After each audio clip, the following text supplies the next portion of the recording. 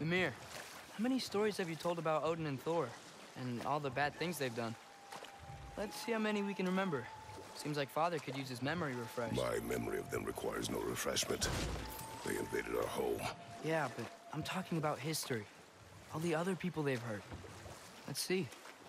Okay, there was Thamor, the stonemason. Aye, he quarreled with his son, went into the night to find him, found Thor instead.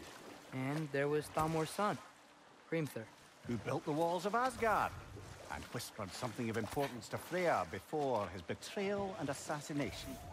There was Groa, of course. The knowledge keeper and prophet of Ragnarok. Thor murdered her husband, and Odin covered it up before doing her in himself. Can't forget Ymir, the first giant. Odin carved him up to form the realms from his body, and let the torrent of his blood nearly drown every giant alive. What about the giants of Jotunheim? They all seemed dead when we finally made it there. That remains a mystery. Though admittedly, it sounds like the Aesir god's dream. What about Fjorgyn?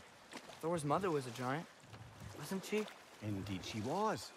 The circumstances of her demise were murky at best, but not sure I can blame Odin for that one. He wasn't the same after. Oh, I know. There was Skavi, the queen of the hunt. Aye, she spurned Odin's affections, so he tricked her into killing her father. There was Starkather the Mighty, the Jotnar military leader. Slandered by Odin, tricked and murdered by Thor.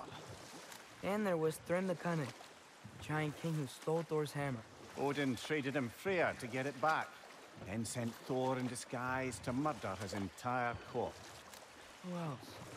Ah, Hrungnir the Brawler, the stone giant.